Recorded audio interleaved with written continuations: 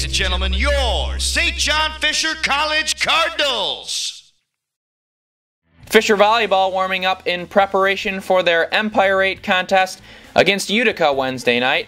The Cardinals look to avenge their Tuesday night loss to U of R in their second straight home contest. The Cardinals were up to the challenge, starting quickly, scoring the first 4 points, which helped to set the pace for the rest of the way. Fisher won in straight sets 25-13, 25-19, and 25-17 to improve to 2-1 in conference play. On offense, freshman Megan Miller recorded 16 kills, while junior Rachel Klein contributed 12 digs.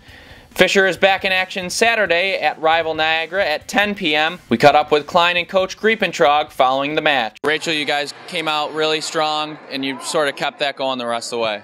Yeah, it was a team effort, definitely. Yesterday we played U of R, and we had a good match then. Always fighting and always trying to do our best, and we just capitalized on it tonight. Now, you started off a little slow so far, but you're making some strides. What is it like to be starting conference play now you're 2-2? It's a great feeling. We really want to show what we're made out of. We're the underdogs, and we're going to show everyone what Fisher is really made out of, so it'll be good. Yeah, I thought the girls came out tonight and they started strong and they finished. It was tied up around 16 in the third set, and they came back and won by a significant amount, so I was pleased with the effort.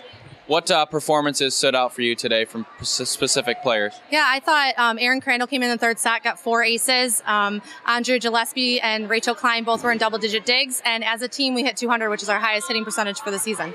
Now, in conference play, you're 2-1. Didn't start off non-conference as probably good as you would have liked, but, conference play, it's a new season. Absolutely, and we always look at the non-conference matches as preparation for the conference, because what's important is that you do well in your conference. That's how you get an NCAA bid. So I'm really pleased with our effort in conference matches so far.